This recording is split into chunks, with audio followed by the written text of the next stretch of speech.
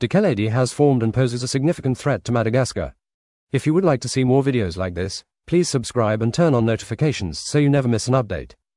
Tropical cyclone Dikeledi is currently a moderate tropical storm located approximately 900 kilometers northeast of Reunion Island and 1,660 kilometers east of Mauritius. It is moving westward at 30 kilometers per hour with maximum sustained winds upwards of 95 kilometers per hour and gusts up to 140 kilometers per hour. The cyclone is forecast to intensify rapidly over the next 12 to 40 hours. It is expected to become a full-fledged tropical cyclone throughout today. Landfall is anticipated tomorrow evening near the east coast of Antsiranana province in northern Madagascar. Significant impacts are expected in northern Madagascar, including strong winds, heavy rainfall, and dangerous sea conditions. Residents in the affected areas are strongly advised to closely monitor weather forecasts and follow instructions from local authorities.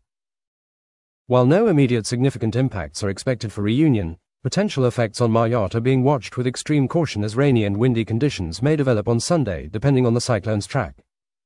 For Mauritius, dangerous sea conditions are expected around St. Brandon until late tonight. That's all for today. Please subscribe to this channel to receive the latest updates on tropical cyclones.